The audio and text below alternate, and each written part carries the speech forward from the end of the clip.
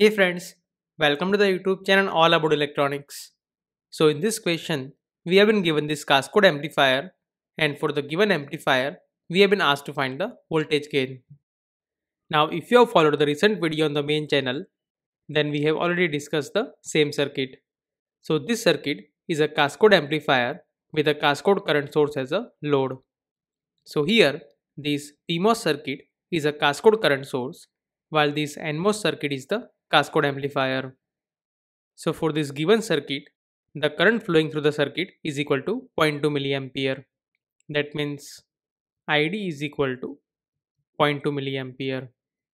And since the all transistors are connected in the series connection, so the same current will also flow through all transistors. That means for all transistors, the strain current ID will be equal to 0.2 milliampere. Apart from that, here we have been given that the overdrive voltage, that is VOV, is equal to zero point 0.2 volt. Now for these NMOS transistors, this overdrive voltage is equal to VGS minus VT, while for this PMOS transistor, it is equal to VSG minus VTP, where this VTP is the threshold voltage of these PMOS transistors. But in general, we can say that this VOV or this overdrive voltage is equal to VGS minus VT. So for all the transistors, this overdrive voltage is equal to 0.2 volt. And as you know, this transconductance GM can be given as 2 times ID divided by VGS minus VT, or we can say that it is equal to 2 times ID divided by this overdrive voltage. So in this case, for all these transistors, the transconductance will be equal, and it will be equal to 2 times 0.2 milliampere divided by 0.2 volt. That is equal to 2 milliampere per volt. That means this GM1, GM2, GM3 and the GM4 will be equal to 2 milliampere per volt. Similarly, let's say these RO1, RO2, RO3 and the RO4 are the output resistance of these transistors. So this output resistance can be given as 1 divided by lambda times ID, or it can be given as this early voltage divided by drain current.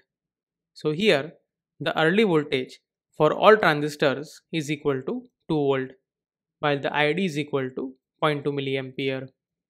That means for all transistors, this output resistance is equal to 10 kilo ohm. So in this way, we found the value of the transconductance as well as the output resistance of all transistors. So now let us find the voltage gain.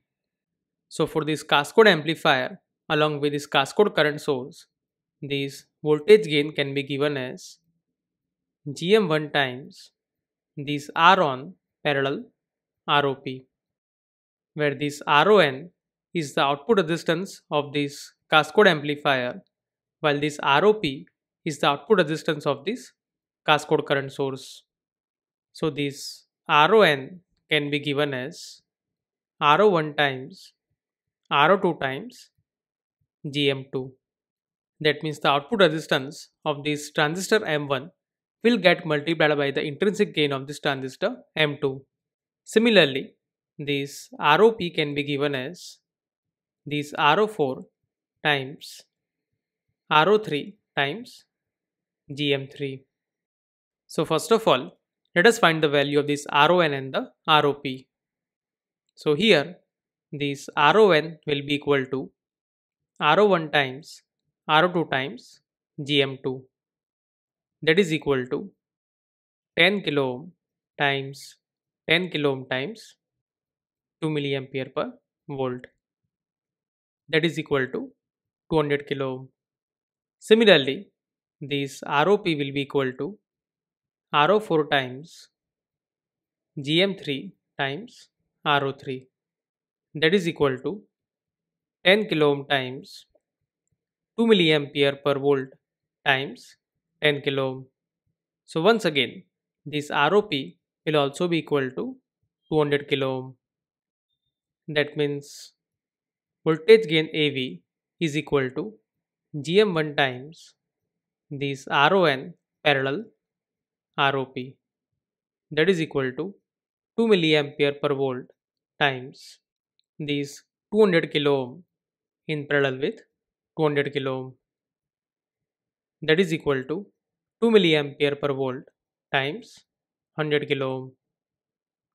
That means the voltage gain of this cascode amplifier is equal to 200.